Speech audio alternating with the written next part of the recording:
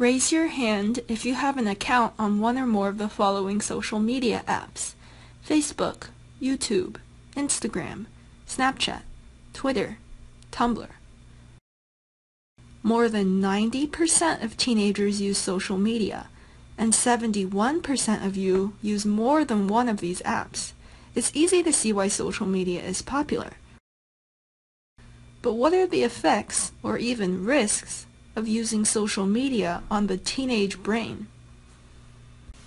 A study done at UCLA scanned teens' brains while using social media.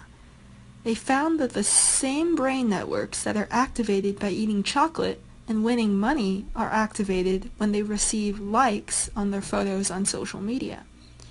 In particular, an area of the brain called the nucleus accumbens is particularly sensitive to the gratification teens feel on social media when a photo or post has a large number of likes. How does this information apply to you? Reward circuitry in the nucleus accumbens is particularly sensitive in adolescence. This means social media may become addictive, since it's very easy to post pictures or statuses and wait for friends to like or respond to your post. Teens may even start spending so much time on social media that they neglect more important tasks, such as their schoolwork, activities, and even sleep. The teenage brain is also very susceptible to peer pressure. Social media activities like sexting, posting pictures depicting drug or alcohol use, or online bullying can have devastating effects on the teenage brain. Teens may feel pressure to do something because they see evidence of their friends doing them online.